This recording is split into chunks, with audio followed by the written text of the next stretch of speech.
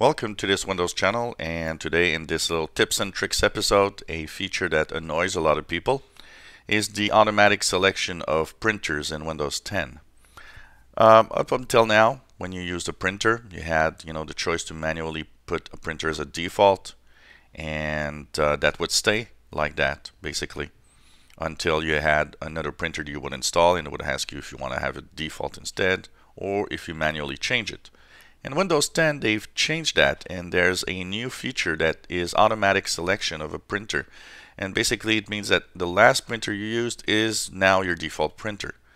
That can be maybe interesting if you have, for example, a full day of usage of a specific printer for a task. But in most cases, this is annoying because if we have a main printer, it means that maybe other printers we have are just seldom used for specific items, and you don't want them to become the default printer by automatically basically.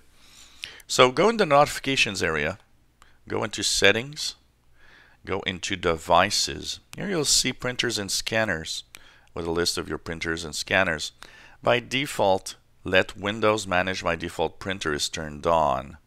So that means that the last used printer is the one that is on. And if you notice here, it says Microsoft Printer PDF last used. If I turn it off, it says default. Now you see that means that's the last used printer, as I have no other printer installed on this particular machine right now. So you want to turn this off to make sure that when you use a printer, it doesn't automatically become the default by itself. It could be annoying if it does. So it's simply the place where you have to switch it off. I'm not really sure why this feature was added here, because for most people the default printer is the one they want to keep. But anyways, it was there, and it's a new feature that is on for sure. So maybe if you use a printer, like I said, for a full day or a few days because you're doing a specific task and then want to go back to your old printer, you could have this set as default printer automatically. But in most cases, I think the manual way of using a default printer is the best.